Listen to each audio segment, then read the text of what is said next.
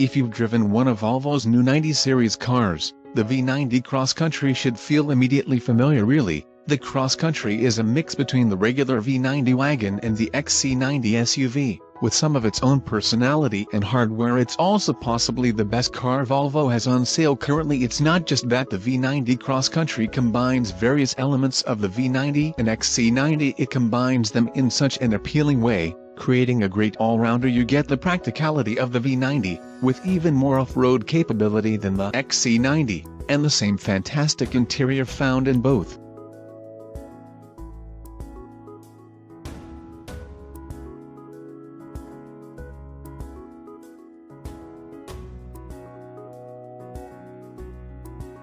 The only thing you might miss from the XC90 is third-row seating. Sadly, Volvo doesn't offer rear-facing jump seats in the US. The V90 Cross Country is offered with one powertrain, a 316 horsepower version of Volvo's now familiar turbo and supercharged four-cylinder. The only transmission choice is an Aisin 8-speed automatic, and all cross countries get all-wheel drive as standard, unlike all the other models in Volvo's 90 series. As in the XC90 T6 and S90 T6, this four-cylinder offers ample torque and minimal lag, courtesy of a supercharger that's designed to provide low-end grunt.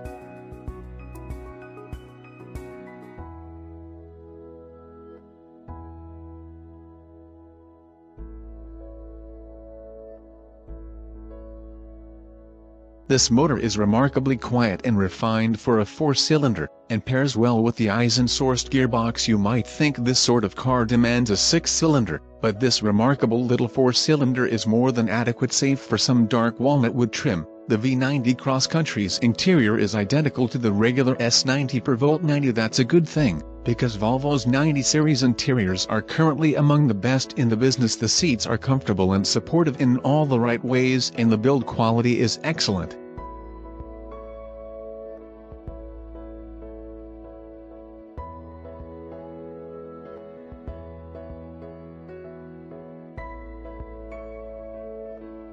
You can opt for a $4,500 luxury package that brings massage seats among other interior niceties, but even with no options, the Cross Country's interior is plush. This plush but not pillowy ride suits the rest of the V90 Cross Country's character really well. I always thought the XC90 and S90 were harsher than they needed to be, given that they're not sporty, and the Cross Country addresses this.